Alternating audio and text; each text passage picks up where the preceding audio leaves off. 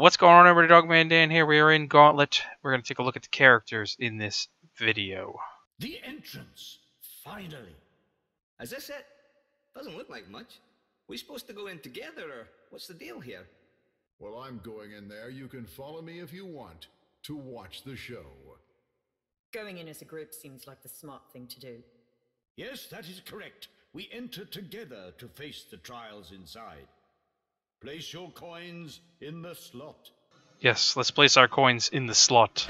Okay, so basically we're just going to go through each one of these characters here in a moment and try to play each one of their different styles during this little tutorial thing, and I'll just kind of quickly talk you through each one and just show you a bit of each one. So we're on Thor. We're going to start with Thor.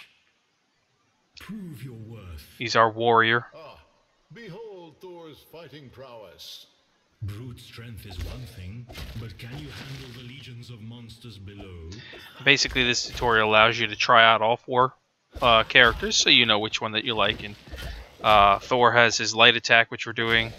He has a cleaving attack, a spin attack, and a rush attack as well. Fairly easy to work with Thor. It's pretty basic, though. He does have a big, like, battle axe.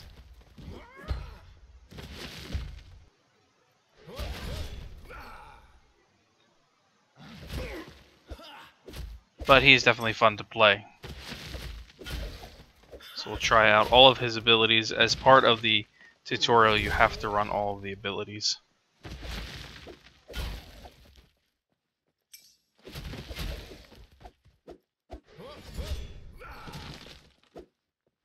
He might do. Might do? Clearly you haven't heard of me. Alright, so now we move on to Valkrie as our next one.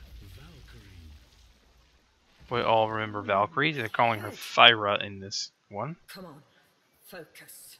A test of your skill. No problem. A Valkyrie's skill with the shield is legendary. But does it hold true? Okay, so she's got a few abilities here as well. It's just straight light attack that we're doing, and here is the spear thrust attack, which is pretty cool. We'll have a shield throw on here, right there, and as well as a shield block ability. Real easy to use Valkyrie. I think she's probably the easiest one to work with, honestly, out of the four. She's light and fast and powerful, so pretty easy to work with on her. Oh, missed. Done. Simple. I see. I hate dark magic. And we die. Okay. Next. Elf. Huh? What? Questor. Alright, the Gauntlet. Do you have what it takes to survive? Me? Well, my bow can be pretty good for killing things. You will be overwhelmed. Alright, so Well, Questor, or the elf, is really easy. This is the class that I used to play the most when I used to play the original Gauntlet. He's a nice ranged.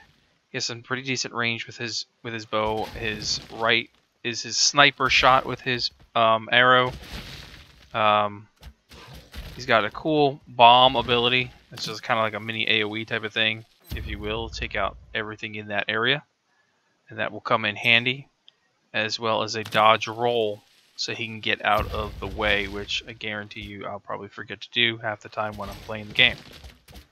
So as you can see, he's got a pretty decent range with the arrows. And we will probably start the actual game off using him.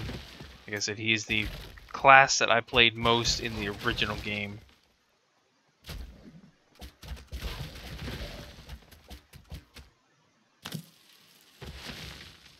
Just like that. That's how that all works. Pretty nice and easy to work with him. So I think in terms of classes right now,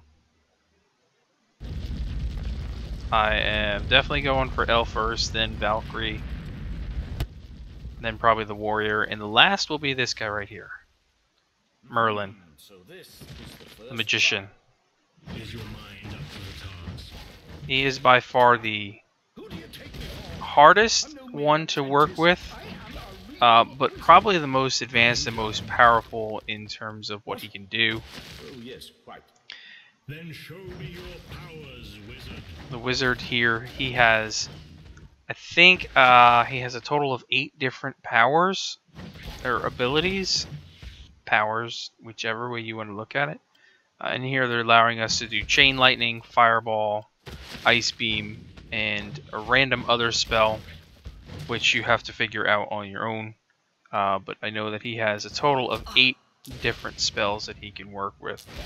So here we go. Now he's going to be the hardest of all of them to work with because of his spells and his combinations that he has to do.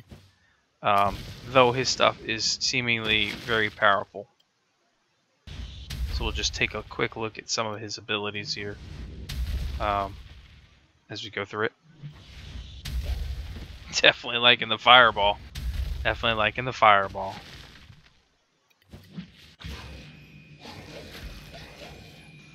Okay, so that's it. That's just a quick look at all 4 of the characters in this game.